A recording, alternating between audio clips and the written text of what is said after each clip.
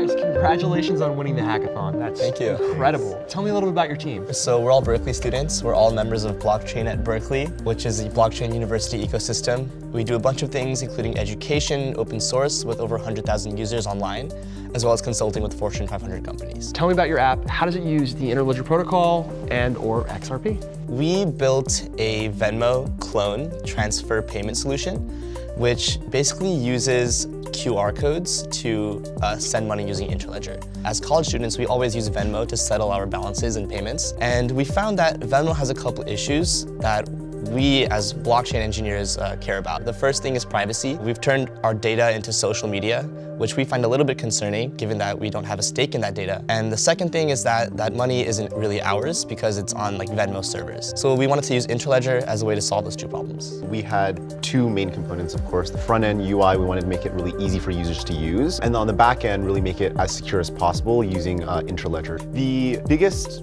I think, usability feature that we included was that since everything's based on QR codes, any device that has a QR code scanner can use the app. So when you go and scan this QR code, there's a secret there, and the website will just parse that secret and handle it automatically. It's the same way you can transfer information using like a JSON object like normal payment companies do.